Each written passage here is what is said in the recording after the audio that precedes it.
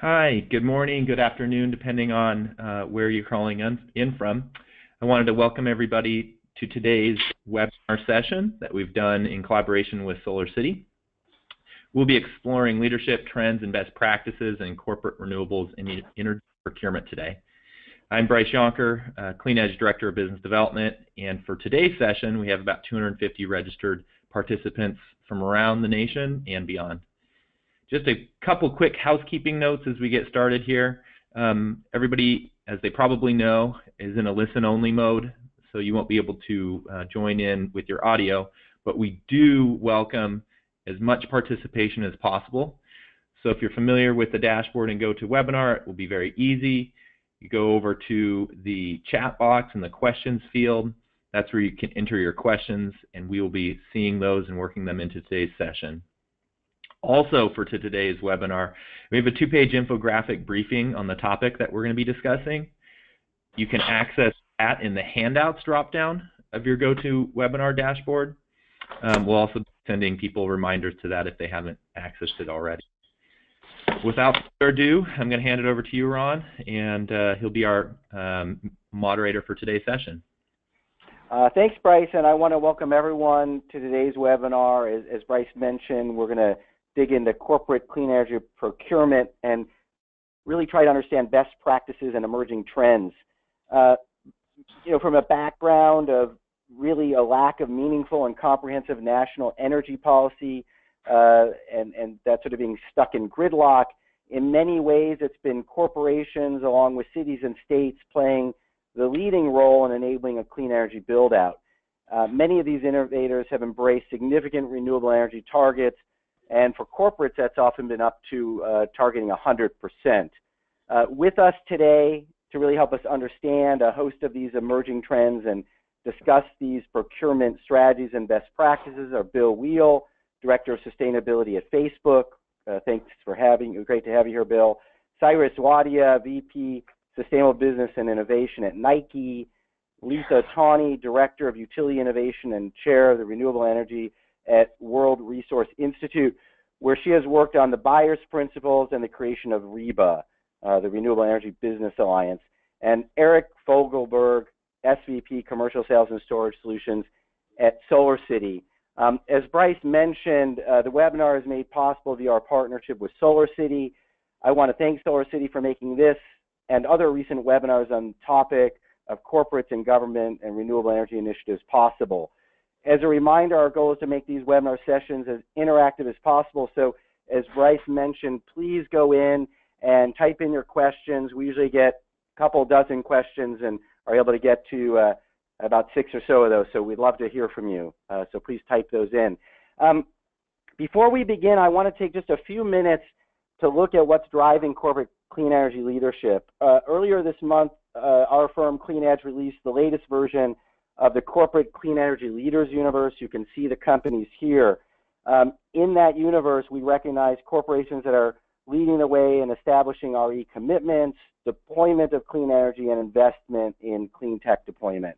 As more companies transition away from fossil fuels to clean energy, the Corporate Clean Energy Leaders Universe provides a key barometer of innovation, best practices, and leadership. During our most recent evaluation period, 4 new companies were added: AMD, HP, VF Corp, and Wells Fargo, and 1 company, Keurig Green Mountain, was removed as they were acquired by a privately held company. As you can see by looking at this universe, it spans major retailers, technology firms, consumer product firms, and financial organizations. To get into the index, companies must be listed on a U.S. major exchange, the NYSE, the NASDAQ, or Amex, and have a market cap of at least $1 billion. Once they pass through that screening process, we were left with the 37 companies that you saw on the prior slide. As of July 1st, as you can see here, these companies represented a combined market cap of more than $4 trillion, 4.36 to be exact, and revenues of just over $2 trillion. The breakouts here, as you can see with the legend, show the percentage of companies' market cap and revenue by sector. Among the indicators we track, 25 of the 37 companies have a stated goal of getting 100% of their total electricity from renewables.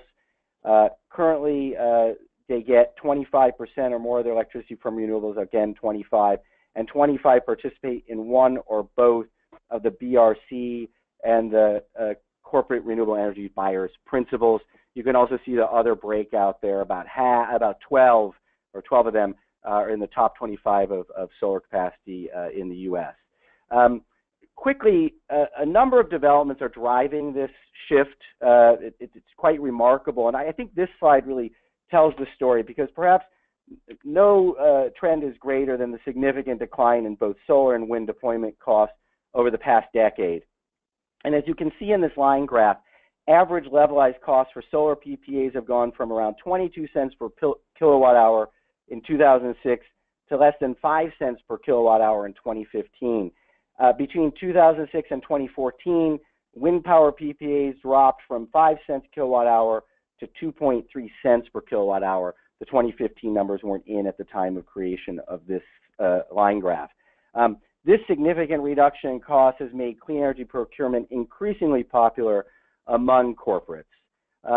Let me now just walk you through, because this is really what we'll be spending a lot of our time today. But how are corporations meeting these pretty aggressive procurement goals? There are a number of methods, many of which we'll dig into a bit more today. But let's look at what they are. So one opportunity is renewable energy certificates.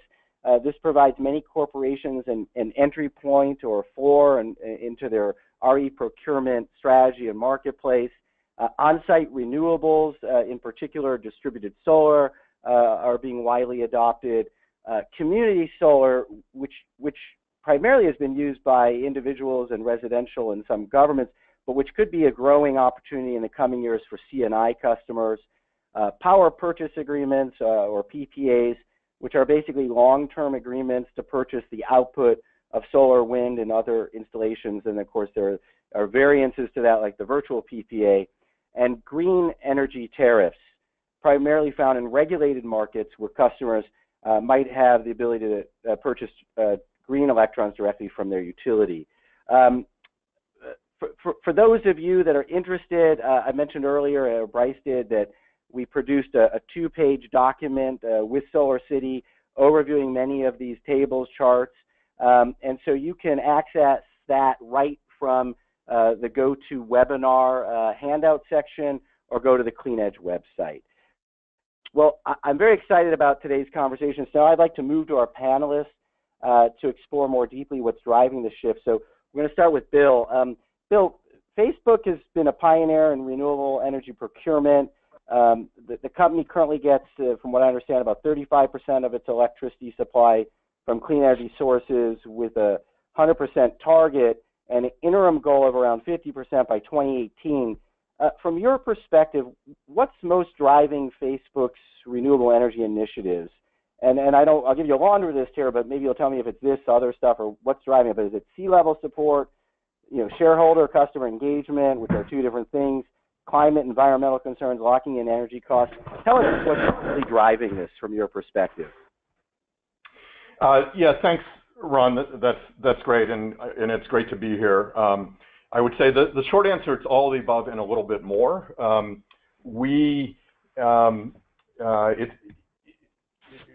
Sorry, I'm being a little inarticulate this morning. I think it's just a little bit too early, but it's not just shareholders and customers. I would call it stakeholders, because it's all of our employees and other stakeholders, as well as users on Facebook, which are not really our customers.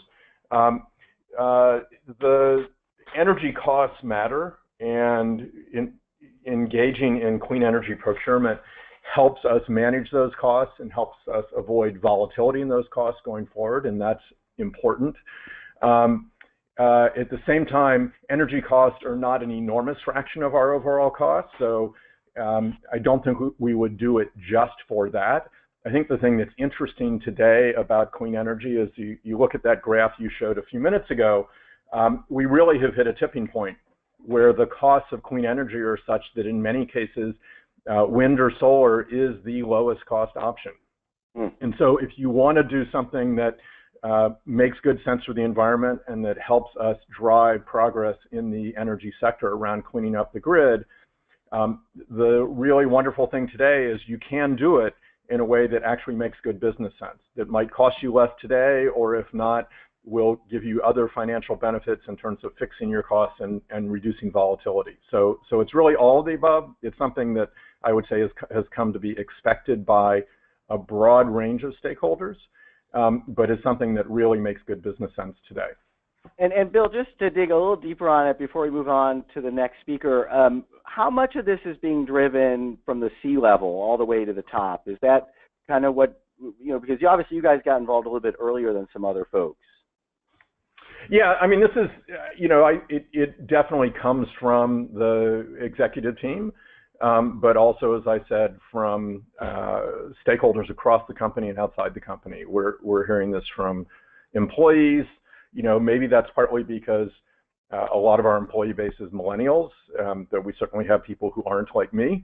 And I think millennials probably on average more expect companies and the organizations they're part of to reflect their values and to take action on climate and so on. But it's also coming from the executive suite as well. Mark Zuckerberg has certainly talked quite a bit about climate change as being an issue that as a society we need to address and work together to address.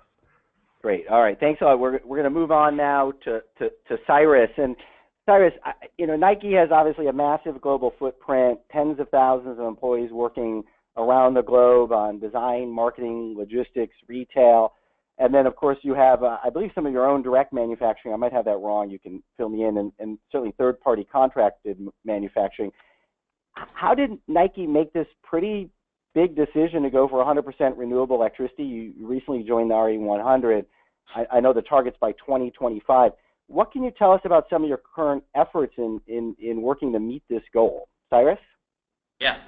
Hey, thank you for the invitation to be here, first and foremost. I appreciate it, Ron and Bryce, for organizing this. Our commitment to reach 100% renewable in company-owned or operated facilities by 2025 is no small feat. And what this implies is that we're going to transition to 100% renewable energy, where we have the ability to make those energy purchasing decisions. So as you had mentioned, there's a broader footprint here as well that we can discuss. But let me start with context, because you asked the question why or how. And that is, we have to start with climate change. Climate change to us, just like probably most everybody on this conference call, is a global issue that requires global solutions. And we have a responsibility to act and innovate for our business, for our athlete, and quite honestly for the future of sport, which is why we're pursuing this goal. Energy efficiency and renewable energy are components of our broader climate strategy to help progress. But our approach includes reducing the carbon footprint in our materials that go into our product, as well as really leveraging our relationships with our factory partners abroad to drive energy efficiency within the supply chain, in addition to this target. So that's in some sense the impetus of how we got here. Just kind of a commitment to sort of the global science target-based approach to climate change. Nike is right there and kind of leading the charge, I hope, especially with this new commitment to renewables. But let me give you a little bit more texture, too, and why we think it's important to our business. So we know that we need to find innovative approaches to reduce our climate impact, not only because it's important for the future growth of our company, but also because it makes sense for our business. And we often say that Nike exists to serve the athlete, to enable unlimited athletic potential, and that climate-related issues are part of that. Pollution, extreme weather conditions, they all impact an athlete's ability to perform. Secondly, climate uncertainty presents challenges to our business. As a global company, just like some of the others on this call, we have a diverse set of operations, and I think this is where we like to talk about resilience in our supply chain, resilience in our energy procurement, and how do we manage those future disruptions, reducing costs, and really innovating our new operating models. So I think just to kind of put a footnote on it, there are many reasons why a company like Nike would pursue this. Number one, we want to be right there in line with the rest of the world on science-based targets for climate.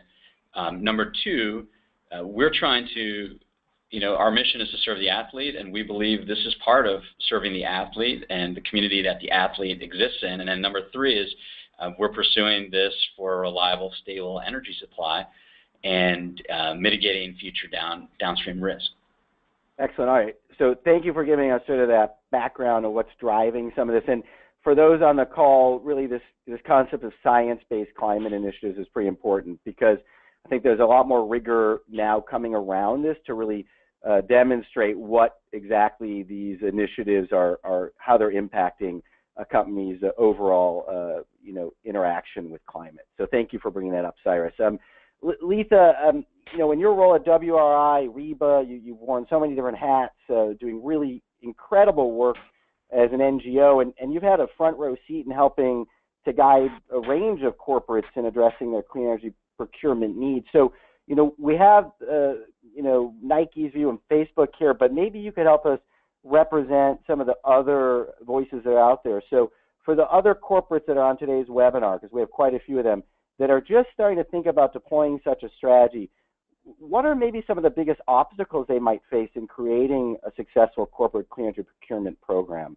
I know it's weird to focus on the negative, but if you could say, like, where are the obstacles? Where are the tough points for these organizations? Letha?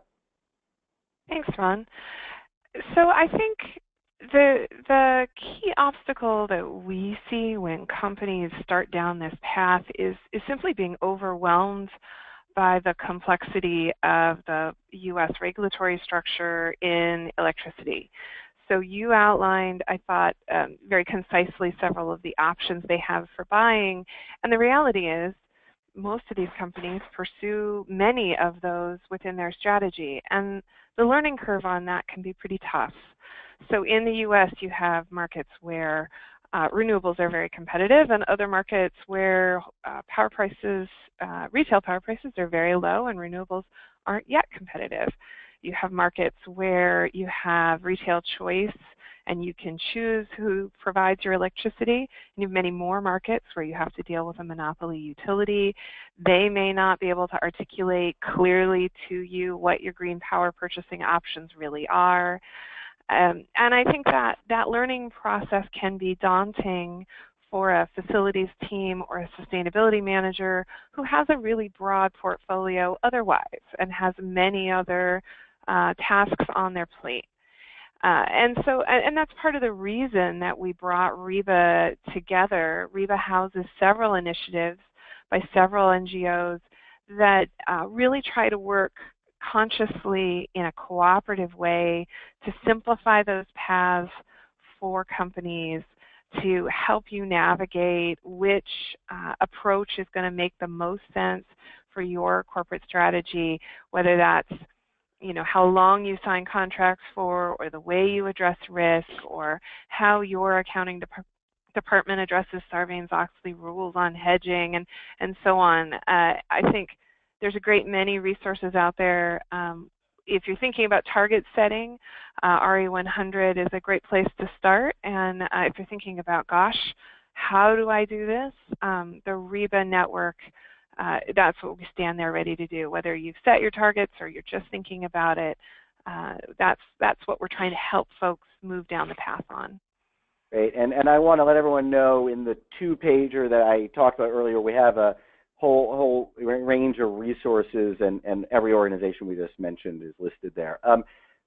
Letha, thank you for that. And I want to say, this whole idea of sort of streamlining, creating best practices and standards so that people don't have to reinvent the wheel each time it seems critical to me, and I'm glad to see that that's happening. Eric, while many people think of SolarCity as a residential solar company, for the past 2 years, I think it's important to note the company's installed more commercial solar capacity in the U.S. than any other provider, and that's based on GTM's U.S. PV leaderboard. You've worked with thousands of C&I customers. As you work on site and now increasingly utility scale and community scale, how do you see your C&I offerings unfolding, and what's the marketplace starting to look like? So over to you, Eric. Yeah, thanks, Ron. PV and storage has obviously really evolved over the last decade for C&I. I think kind of in the early days, it was a world of buying RECs, or maybe some folks were deploying, DG on site, whether it's rooftop, carport, et cetera. and solar-friendly states. Now, as you kind of noted before, you've got a huge drop in PV, BOS costs, which ultimately drives down PPA rates. So then you have the advent of what I call kind of off-site solar, where these same customers are starting to look at the dereg markets, whether it's Texas, Northeast, but how can we evaluate kind of the 10 to 15 megawatt off-site projects where we can wheel power, basically enable them to have larger projects as a long-term hedge. So that was kind of the second phase there. And in parallel, you also have storage prices dropping. So then we saw the advent of kind of integrated PV and storage really starting to take off in probably the last couple of years. So customers now starting to look at how do I leverage peak load shaving, load shifting, how do I vet decreasing capacity tags, transmission tags, all these things that impact the overall cost of energy. Now we're kind of seeing the evolution into community, right? Minnesota, New York, Maryland, really starting to launch some very interesting community programs. And it's really given another way for C&I customers to leverage clean energy. And the interesting thing, and Bill mentioned this, is what are the benefits to their employees as well? Obviously, they can be anchor tenants for community, leverage it for their own use, but we're working with a lot of folks on different models where they can either host arrays to lock down the kWh, not only for themselves, but for their employees. So leveraging it to help their employees and leverage that benefit as well. So I think it's all of these things in conjunction is what C&I is looking forward to leverage and use renewables. And I think, as we see this ramp in PV, I think for the first time ever in 2015, solar energy beat both coal and natural gas as a new energy generating capacity, which is pretty amazing. Excellent. Well, thank you.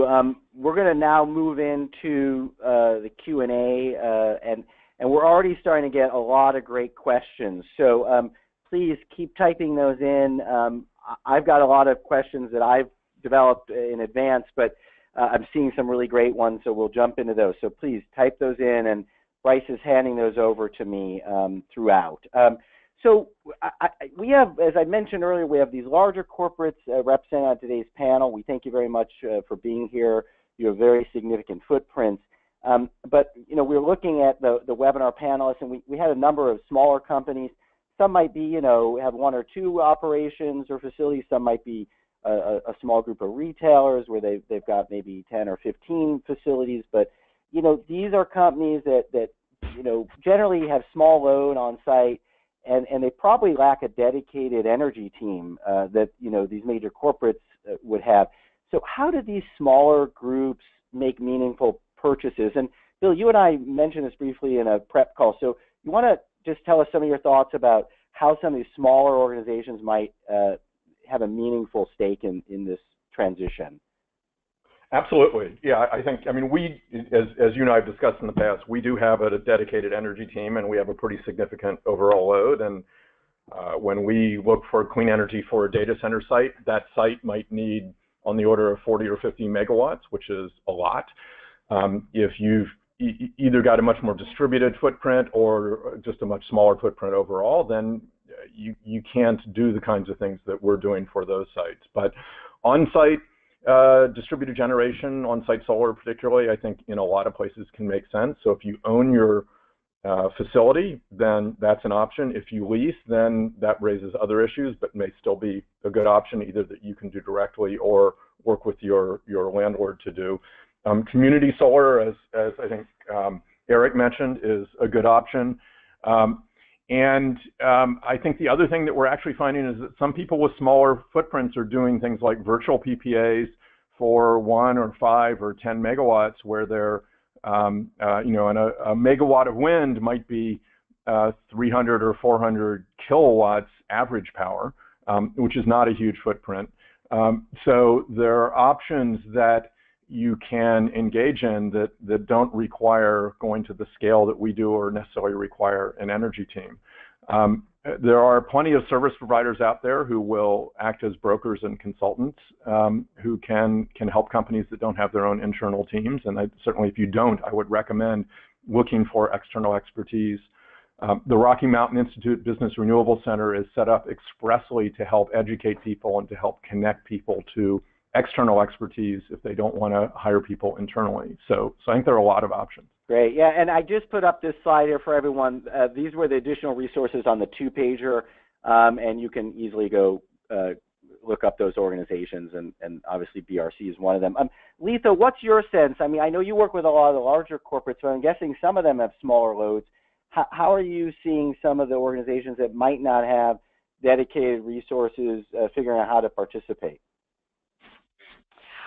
Well, I think Bill outlined several of the great options. I think this is where if a utility or a developer or a service provider figures out aggregated options where customers can fairly easily subscribe to a high quality product, there's a really a pretty substantial untapped market. So we see, for example, Excel in Minnesota putting forward a product that would be available to any commercial meter in their service territory that would bring the value of a blended wind and solar power purchase agreement right onto their retail bill. So instead of RECs over and above, as green power products historically have been, RECs as a premium on top of the retail bill, this will actually be embedded right in the fuel portion of their retail electricity bill from Excel. And I think advocating for asking your utilities for those sorts of products is a very effective way to get more flexibility for what are relatively smaller loads.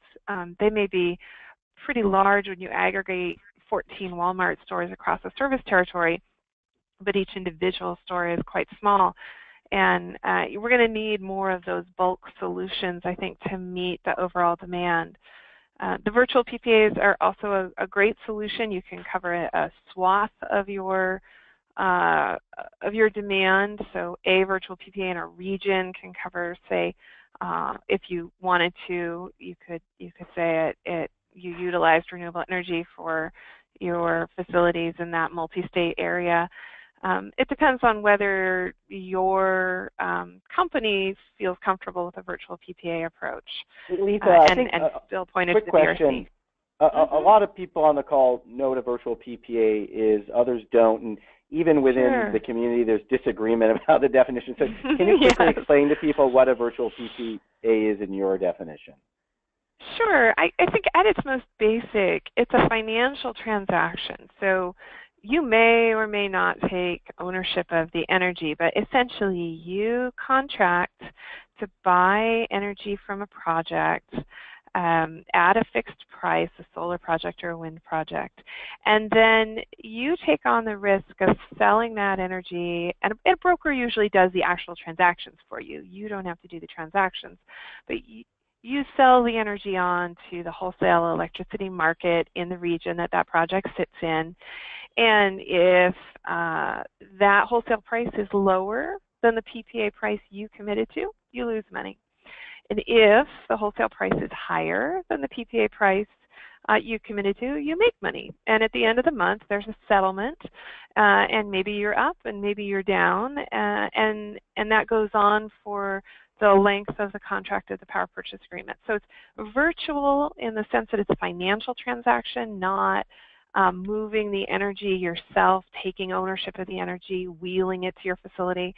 And it can be a powerful tool, but you have to think about risk and about the wholesale price and the PPA price and so on. The BRC has some excellent guides and primers on how to tackle some of the thorny issues in that space. And the bulk of the transactions we've seen in the last year have been virtual PPAs. Probably 2.5 of the 3.2 gigawatts that were contracted last year were probably virtual PPAs all told. So it's very popular, but relatively complex. But when it's all said and done, you can have a very large body of renewable energy certificates that you have taken from a wind farm or a solar facility that then match your actual retail footprint across the whole country, in a particular region, for a particular facility, however you want to allocate them. Great. Well, thank you for helping explain that. And Eric, what about on your end with SolarCity? Obviously, you work with companies that probably have a range of different loads. What are you finding with some of the smaller players that maybe just don't have all the dedicated teams and et cetera? Yeah, I mean, I think, from our perspective, I think the advantage we bring to some of these folks, we've done this, for thousands of sites for very large corporations. So the lessons we've learned over the various marketplaces apply, whether it's small or large consumption sites. The real challenge is kind of what Lisa said. When you're trying to do these, it's hard to pencil a 10, 50, even 100 kW project as opposed to the 500 megawatt up. So the concept of working as a constituent of utilities that drive, the ability to remote solar, virtual, aggregated meters, will really help out this group. But, from the how do they do it, happy to sit down with them and talk about what we've kind of learned from a PV storage perspective and understand, because these markets are changing all the time, right? That's the challenge for everyone in the marketplace. No market is the same, whether it's New York, California, they evolve. So it's really understanding how they evolve and then how to get ahead or at least line up to quickly take advantage of the markets as they start to open up for you. Well, as we said earlier, there's not really a national policy, so it really does end up being state level, utility level. So I'm starting to get amazing questions. What I'm going to do is go between the questions that are coming into the chat box and the questions I had. But let me go to one of the first questions that came in from the audience members. So here's the question. So wind and solar compete on price, and I think, Lisa, you pointed out that's not true in every market, but in many markets now. How do corporate buyers manage the variable nature of the power from these sources? Doesn't that add additional costs that increase above other sources?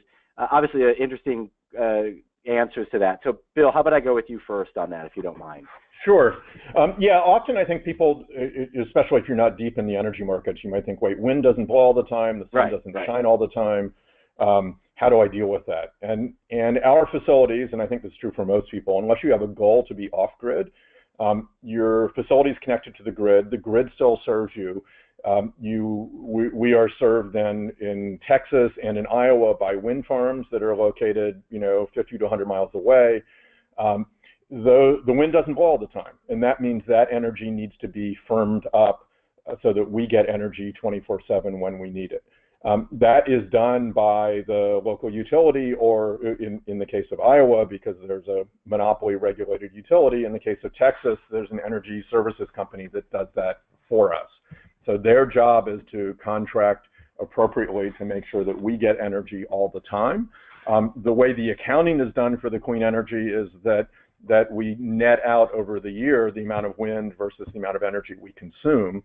So it is not necessarily the case that at any point in time we are getting energy from a wind farm flowing into our facility. Energy is being put on the grid by the wind farm. Our facility is taking energy off the grid, and the grid's job is to balance all the sources of energy, all the generators, and all the loads. That does add a little bit of cost. It's part of the sort of grid services, and you also need transmission and distribution. Our experience is those costs are quite minimal today in most markets. As the penetration of wind and solar go from 5, 10, 15, 20% to 50, 60, 80, 90%, which I don't think is going to happen in the next couple of years, then those costs will almost certainly go up some. But I think we'll also find that the cost of storage and other technologies to manage that are coming down. So I think it's likely those costs will continue to be quite manageable. We're finding net, including all those costs, that in places like Texas, it nets out to be essentially cost neutral to go with wind, and we can at the same time lock in the price that we're paying, which means we're not subject to the vagaries of the commodity fuel markets. And how much do you consider being in a location that might have large hydro resources or something like that as sort of, to back up the other renewables? Is that something you consider at Facebook? Yeah, so I mean, our goals are to green our supply. So we want to get to 100% clean energy, and we want, when we pick a new site now, to make sure that we've got access to clean energy sources. We are beginning to look more carefully at what are the resources that might be available to firm up the wind or solar, if that's the source that we're using. And if there's large hydro on the grid, that is one potential firming resource that can be used to fill in for the wind and solar when the wind isn't blowing and the sun isn't shining. Great. Anyone else want to tackle this question on sort of are there extra costs? Yeah, Letha?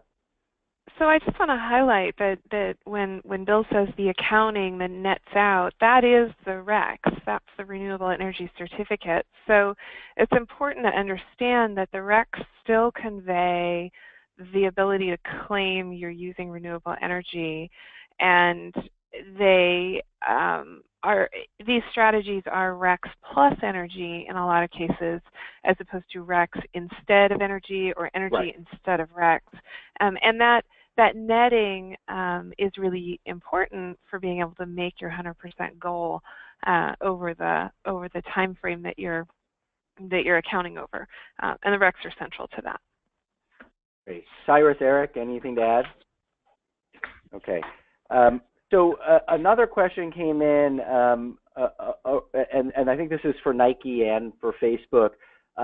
Earlier I had talked about the 5 RE procurement methods. There may be some others, but I had mentioned the 5. I can put them up in a second. But could you guys quickly walk us through some of the various strategies you're deploying, and maybe thoughts for the future? Cyrus, could we start with you on, and I know this is newer for Nike, but just give us an idea of some of the things you're maybe looking at to reach your targets.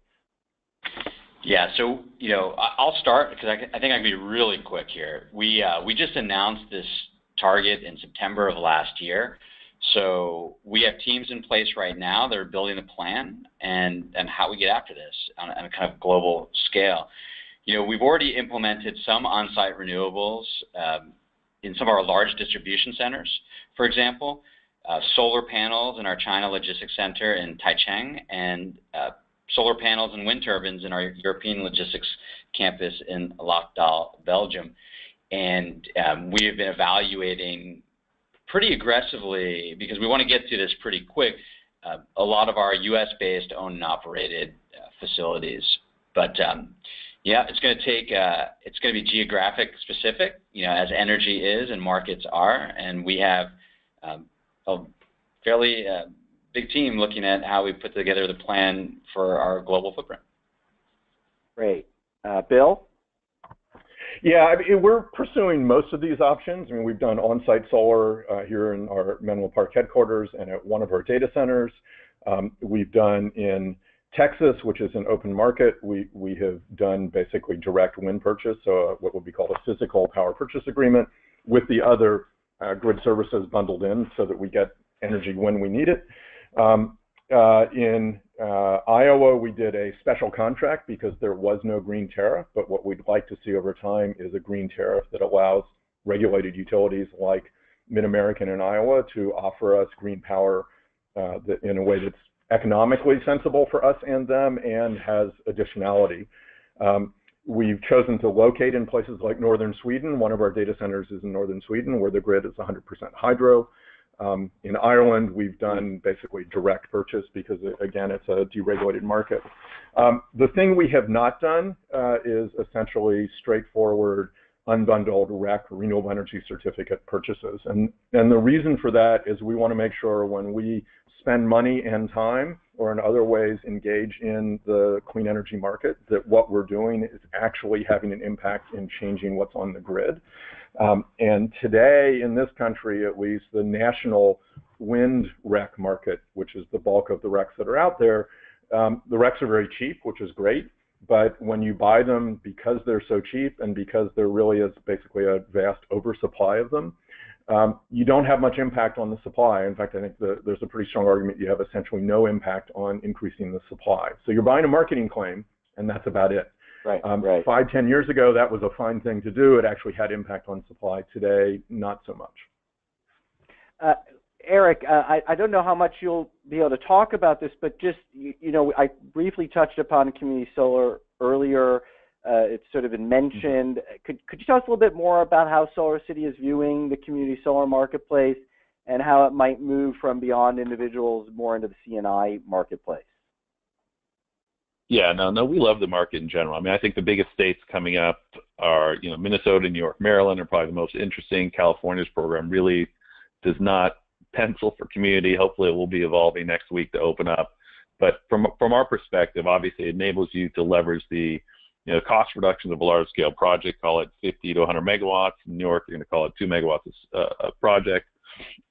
And then either leverage it for residential offtake or for the commercial entity. And like I said, it's either going to be in those cases. We're already working with customers today in Minnesota and New York to carve out some of the 100+ megawatts that we'll be deploying as part of their program in Minnesota, or carve out if they're going to host on their sites for their employees or for their own usage. So from my perspective, and it works for small customers, some small load, large-scale customers. It just adds a ton of flexibility because there's only so many massive rooftops, distribution centers, folks that have land in renewable friendly states where they can deploy those assets. So being able to do these at large scale, I think it's going to be really, really helpful through the adoption over the next couple of years. But I think it's a combination of all those things that the folks are going to leverage. Yeah, and if I could just jump in, Ron, I think community solar in particular, if you've got a small facility where maybe for whatever reason, maybe your rooftop is shaded or it's got other issues, or you rent and can't, as a result, put stuff on your roof, community solar can be a great option, or community choice aggregation or various things like that that allow one small business or one business to take part in a larger project. So I think that's also a really important option. Yes, as someone with, go ahead, Lisa. Well, I just add, Walmart and Alabama Power just announced a collaborative deal that looks a lot like community solar. Walmart will be the anchor tenant on a pretty large project, and other customers can buy buy into what's left of that project. This was Walmart and who? What was the utility? Alabama Power. Thank you. Yeah, so it's exciting, and Walmart can scale its participation back if there's sufficient other interest and deploy their demand into the next project. So I think there's a powerful model here for collaboration and enabling by some of the larger buyers to make room for some of the buyers that may have less buying power in a particular market. Yeah, I think this whole concept, community solar, we talked about community choice aggregation briefly, the concept of share renewables, really is important. And just from my own personal experience, I had a 110-year-old elm tree in front of my house with incredible shading. All the solar companies, even my good friends at Solar City, said, no, you can't. So it's really nice to know there are potentially emerging options, not only for individuals, but for the large more C&I marketplace. We talked a little bit about additionality when making clean energy procurement decisions. We didn't dig into it a lot, but we talked a little bit about it. But I'm wondering, how important is locality or regionality when making decisions around procuring green electrons? I know, Bill, you mentioned, maybe the source is 50 to 100 miles from where your operations are, but how important is that for you? I mean, in the early days, maybe people are buying RECs from a project 1,000, 2,000 miles away. I'm wondering if this whole idea of regionality is important to the folks on this call. Whoever wants to jump in first. So this is Bill. I'll start. I think it is pretty important. In the end, there are always trade-offs. So our primary goal is to green our supply, to move toward a much higher percentage of renewables over time. At the same time, we're putting a facility in a particular location. We're part of that community. One of the benefits of sourcing green energy, if it's got additionality, is then you're reducing, hopefully, CO2 in the atmosphere, which is a global issue. But it's also important to pay attention to local air pollution issues. And so if we're in a particular community, we're adding load to a grid in a particular place, we want to make sure that where possible, we reduce the impact of our load in terms of local air pollution, not just carbon dioxide emissions. So regionality matters for that. In addition, we're really interested in playing a role in greening the grid as a whole, and that means influencing the utilities that serve us to move to a greener supply over time. And if we simply buy RECs, whether it's a virtual PPA or some other purchase from something that's 1,000 miles away, the local utility really doesn't care. And so by focusing on nearby wind and solar and other clean energy projects, that encourages the local utilities for a variety of reasons to work with us to try to make sure that they've got options that can provide that energy to us, and that they're going to move to actually clean up their entire grid over time. Great. Does anyone else want to talk about regionality? Yeah, I think the only other thing. Go ahead, Cyrus. Go ahead. Sorry. I'll just a quick one. So the only thing I'd add from our perspective, it's all about how to get deals to pencil. So if you look at dereg markets and you say, hey, I'm going to put 80 megawatts in West Texas, as a new project, now you're looking at additional congestion risk, ancillary charges from transmission distribution. Optimally, we have to look at those projects from kind of a network node and how do we minimize moving that energy across the network, just from a cost perspective. So, it's really looking at from an economics, how to optimally locate a project from a yield perspective, cost perspective, and then all of the other capacity or other transmission charges you may get hit with. And Lisa?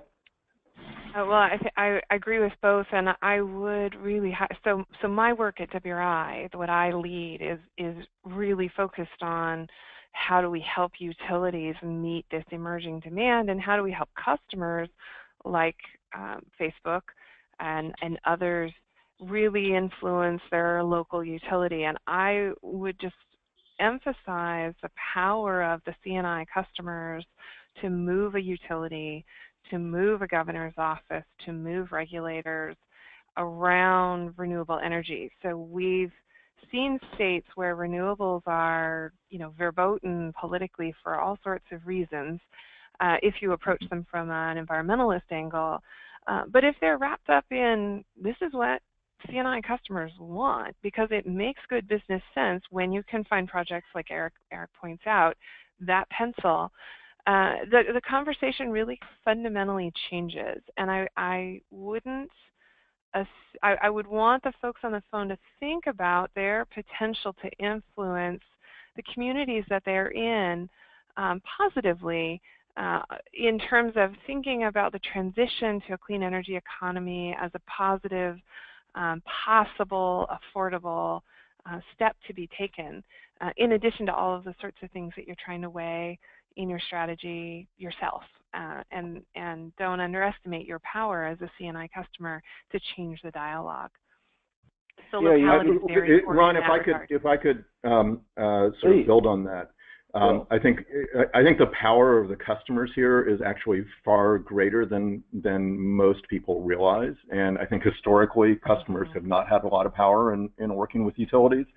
I think I want to put in a plug for the Renewable Energy Buyers Principles, which is mostly larger companies today, but what we found when we moved from each of us individually going and talking to utilities and regulators and other policymakers to now banding together and speaking with a relatively unified voice, that when we then go in as one or two companies at a time to talk to a utility, we have the weight of all the other companies behind it. So I would encourage any company that's listening, that is interested in clean energy, if they want to try to influence not just their own operations, but their utility and the region they're in, then consider signing the Buyers Principles.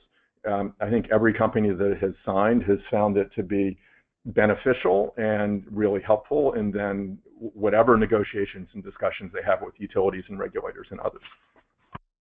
And these are great points, and I want to just point out some research that we had done with SolarCity 2 years in a row, and it wasn't talking with the corporate buyer, but it was talking with the homeowner. And really interesting, and probably not surprising to anyone on this call, but I want to reiterate that this concept of support of renewables, support of energy choice was overwhelmingly supported by both sides of the political aisle. And in fact, more Republicans wanted energy choice than even Democrats. The other thing I'd point out is while this is really politically charged at the national level, it didn't used to be, it's not so much at the state level. Half of the states in our top 10 for renewable energy deployment are red states and half are blue. So I love the points that are being brought up here. And yes, I think we can get folks out. The power of the corporates right now and the power of city governments and state governments are quite considerable. And depending on the outcome of our next election cycle, will continue to have a very important role. I want to talk a little bit about energy storage. You know, we've touched upon it briefly. It seems that, you know, you look at the wind costs. 10 years ago, people didn't think wind would necessarily drop so much, but it came down to half again. It was going up for a little while because of costs for materials, but continued to decline. And with solar, you can see that dramatic drop, and we all know about that experience price curve that's occurred with solar. I want everyone just to put on their prognostication cap, looking out 3 to 5 years. Is energy storage going to be a significant player here, both for on-site, where I kind of have the ability to keep critical operations running, as well as at the utility or substation level, where it might help ease the pain on the grid? Eric, why don't I start with you real quick, since you guys are doing a lot of work in that area? Yeah, I think it's going to be a huge part of renewables. You know, if you look at where we are today with storage, I feel like we're in 2009 of the PV world. Right, it pencils probably 5 or 6 states. Early adopters like Walmart, BJ's have already deployed solar, you know, to look at for peak load shaving, and a number of other folks, I'm sure, as well. So they're looking at kind of the portfolio, how to get the low-hanging fruit. But I think that we'll start to, as we start to see storage really drop in price, and more incentive programs coming out, we'll see a huge ramp in the uptake. So, you know, they'll look at peak load shaving, kind of the ancillary charge you're getting hit by, the load shifting. And then as Bill, you know, and folks mentioned earlier, the challenge of the intermittent nature of renewables, right? That is what utilities and C&I customers are starting to look at leveraging storage for. How do you get rid of that intermittent nature with storage? And then utilities are starting to look at, how do I defer some of our distribution substation upgrades, right? Can I put a large enough storage project where I don't have to have those costs? So I think it's both kind of C&I and utilities really leveraging storage over the next few years. Great. Does anyone else want to say where they think? Lisa, maybe you could, in your modeling, are you starting to see energy storage likely having a pretty significant role, or what's your take? You know, I think it will grow as prices fall, but I think the indicators I'm noticing is that I'm having utilities begin to approach me about where large buyers would like to collaboratively think about storage. So as we've been building, you know, a collaboration with utilities on renewable energy procurement for the last 2 years, and they're realizing the C&I customers could be partners in these capital investments, I think, more broadly. And as we see the markets get to grips with capacity and other ancillary services, I think there's going to be new opportunities for C&I customers to find revenue streams and other ways to make the most of either the investments they need to make anyway in backup generation, or investments they could be making collaboratively with utilities on storage or other renewable energy integration technologies. So I think that this will be the next leading edge for C&I customers as more and more get to grips with how to meet their very ambitious renewable energy goals. And we'll hear a lot more about this in 3 years. Bill or Cyrus, anything to add about how you guys are viewing energy storage? I think I'd like to jump in here. Bill, I'll jump in first.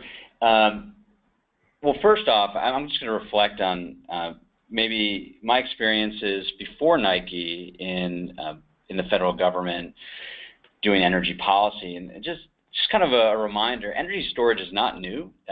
We have been long deploying pumped hydro as a form of energy storage, as well as techniques in compressed air, which is maybe a little less prevalent. But when we look at a portfolio approach, which is I think what everybody in this call has been talking about, a key enabler, in our opinion, is energy storage. So a key enabler to portfolio or demand response, or all these new techniques that are going to allow us to dispatch energy more intelligently.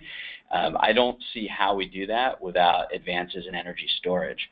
That being said, it gets a little bit more complex because you have the residential, commercial, utility scale markets all kind of with different needs in this regard. So I think just kind of a footnote is, yes, believe it's a big part of the future that we expect to be playing in, but just also it's not new to our energy infrastructure. Bill? We are certainly using energy storage some. We've got some stationary storage installed here in our Menlo Park headquarters, and we use it for peak shaving and to reduce our demand charges. We obviously have storage in our data centers, basically for backup to ensure that we stay on even if there's a glitch on the grid. And I think we will almost certainly see, as everyone else has said, huge progress in storage in the coming years and enormous scale and deployments to help manage the grid more effectively. Yeah, and I agree completely, Cyrus. Obviously, you know, when we started to look at the breakout of energy storage even just last year, and so much of it was still pumped hydro. I think, you know, looking out, we'll really see sort of how do the lithium-ion chemistries and other you know, chemical, electrochemical chemistries sort of play out, and sort of, you know, how is that deployed both on-site and at the utility scale. So I want to thank everybody for being on this call today. We had about a dozen more questions that I had and a dozen more that popped up just now, but we have hit the end of our time. I want to point out that, you know, these early pioneers have done a lot of hard work. They did a lot of it by themselves. The ecosystem is now evolving.